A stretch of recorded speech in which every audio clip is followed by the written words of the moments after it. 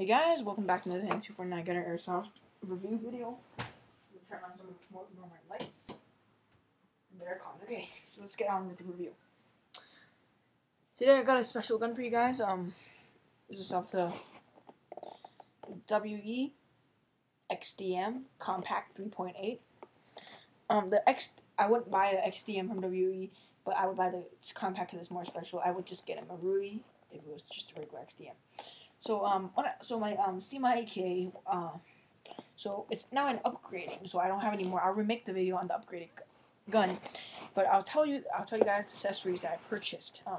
So first of all, the first accessory was a matte bull piston, steel teeth piston, which better quality than the old one. And when they took it apart at the store, they wouldn't upgrade. They said they have to send it to a technician guy. So when they opened it, I was disgusted to find out that all the internals were mostly plastic, and it was pretty bad. So I basically bought an entire set of new gears and stuff, pistons, springs, and to make it metal. I've upgraded it to an M130 spring to make it more powerful a little bit, and some high torque gears made by a hobby company in Taiwan for it to handle more of it. Let's get back on right into the review. The XDM Compact is a small variable of the XDM that also fires a 45 ACP round. Now it's pretty good quality, this one, compared to my PX4, and I'm pretty impressed with it because it has quite a strong kickback. So the box itself is pretty nice. It's got XDM on it, and it says XDM series because it's got a few XDMs in there. It's also got a black version. It says WE or WE, whatever we like to call it. A lot of information, WE Tactical, more information. Alright, so opening it up, it's a slide open box, which is nice. I always like slide open boxes. So you open it, and it's slide open. When you open it, you find a warranty card. You only get this if you're in Taiwan, so if you're not in Taiwan, you won't get this. So yeah, it's a Taiwanese warranty card. So if you're in the U.S. buying it from GI or something, you won't have it. You get instruction manual, no English in here, well translated. I even got French and German inside, which is quite impressive. Quite detailed. It's the XDM manual. It's not the XDM Compact. They don't have one because it's the same, basically smaller. And you get a few different things. You get some extra back straps, or something you can call it. You can put them onto a magazine to make your hand fit more on the long magazine. There are more back straps, just like the PX4. And you get your gun. And actually, it comes with 2 magazines. Got another one right here. I love guns that come with 2 magazines. Always very convenient and makes you feel pretty good. So basically, the other magazine's the same thing, just longer. I'll take it out to do the review too. Getting that box out of the way. Alright, so the gun itself has very, very good external build quality. The slide has the realistic gray matte finish to it, like all WE pistols, which can be bad in some cases, but excellent in some other guns. It has full trademarks, just like some of the newer WE guns you can see. So just 45 ACP, Compact 3.8. All the true trademarks to the real one. It comes with a short magazine with a mag, with a thing for a pinky here. Or else your pinky would just be like, you have to hook it on, which makes it uncomfortable. The long magazine, which fits in like a Glock long magazine. Fits like right in like that. Alright, so start with the metal and plastic part of the gun. So basically all the internals are metal like WE, but you'll have to replace them after they break because they're not very strong materials, but they're good enough to last you a little bit of time, which is quite good, so it won't be breaking. Now, something very special to mention is that this gun is very small. It was built for the same concept as the Glock 26 for like concealed carry. I'm not a real guns expert. That's suppose what it means because I've shot real guns before and I've taken an NRA beginner's class on it. So it's basically like a Glock 26. You can see I have quite a big hand for my age group, 14. So like See, it's about the size of my hand, which is pretty small compared to a full-size pistol. Actually, I'm gonna grab one of my spring pistols here to compare. They're one-to-one scale, just low quality. Alright, this is one of my first soft guns. This is the a KWC spring gun, so it's a full-size pistol compared to the XDM Compact. You can see pretty big difference. Now, it's a little bit bigger than the Glock 26, but it has similarities. Now, these magazines are fully compatible with TM magazines, which are great. So if you have a TM XDM and you're watching this video, magazines are much cheaper at about $22 other than $45 or $50. So like buy the magazines, but they're not. But they don't. But they suffer too much cooldown, which is bad. So it's a very nice gun. So the entire upper receiver, including all the internals, are metal, like all WE guns, but it's not very strong metal, so you have to upgrade it after a while. The entire lower frame is ABS plastic. Everything is ABS plastic. There are no metal parts on the bottom except the safety right here. You can pull the trigger after you flipped it. You can push it forward, and you can pull the trigger. It's a pretty cool gun. You got your standard 3-dot sights. As you can see, you got the cocking indicator. That's pretty famous to XDM. When you cock the gun, it protrudes out. My shirt's white, so it's hard to see.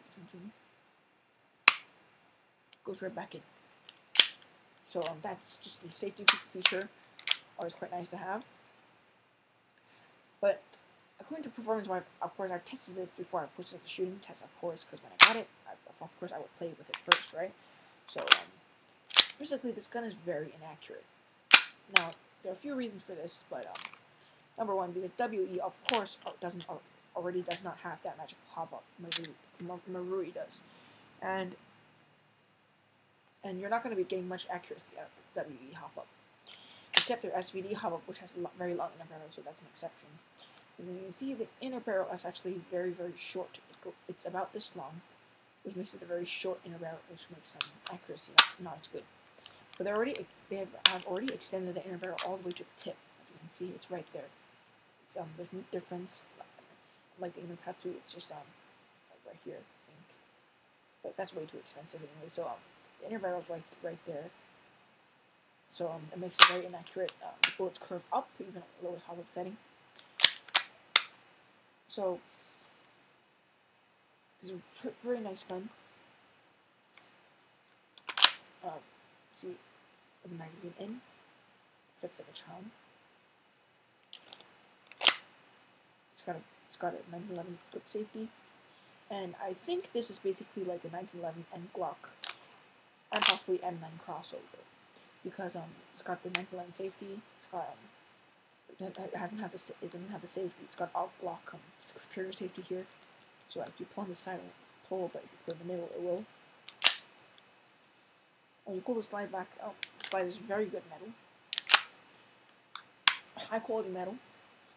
So it won't be cracking on you like in the Marui slides. The Marui one is way more reliable than this, but it takes HFC 134A gas, so upgrade it with a creation slide. If you want to use the Marui, but for this, it takes green gas right out of the box, which is always great.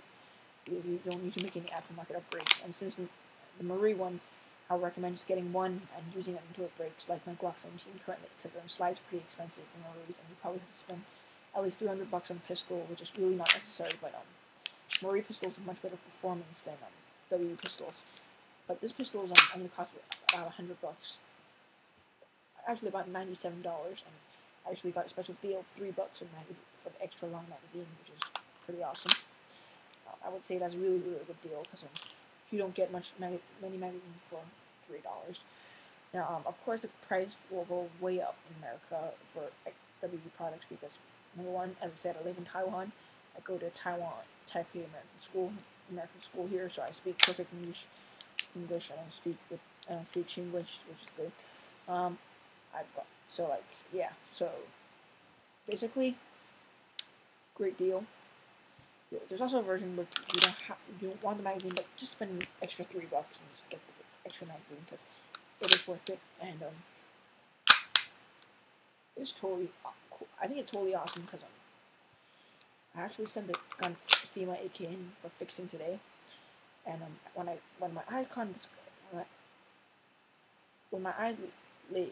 laid eyes on this gun, I immediately just said, I want that, get it for me. So they got it for me and I paid for it. But anyway, so back to the CMI AK. So the CMI AK has been it'll be undergoing some heavy upgrades, as you can see. I'm really terrified that all the internals are plastic.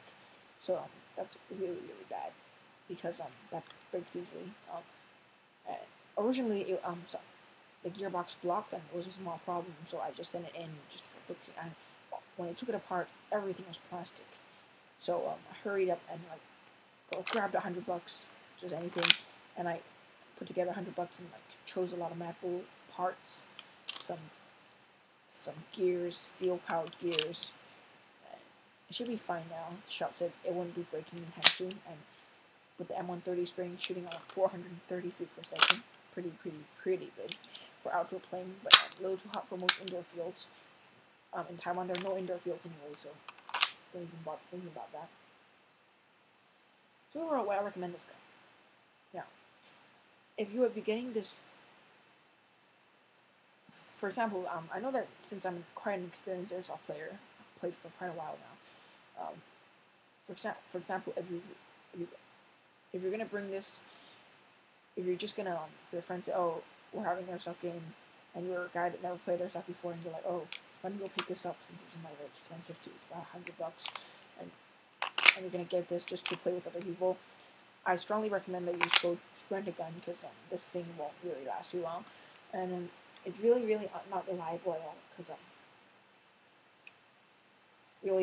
it doesn't have good gas efficiency at all. So why would you ever bring this into airsoft game? It's up to you actually.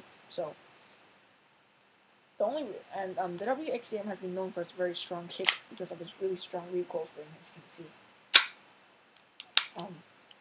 It's got a very strong recoil spring in there, and really, it's very fun to shoot.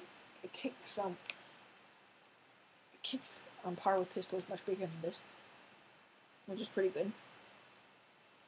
So as I said, you're not gonna be bringing this into skirmish because you're gonna get pwned if you bring this into skirmish. So just don't do it. Why would you do that? And basically, yeah. Why don't bring it into skirmish? Just gonna get yourself screwed. Just rent a gun. Or if you're just an experienced airsoft player and you're trying to get a sidearm, if you're really gonna get this, if you really want it, then get it.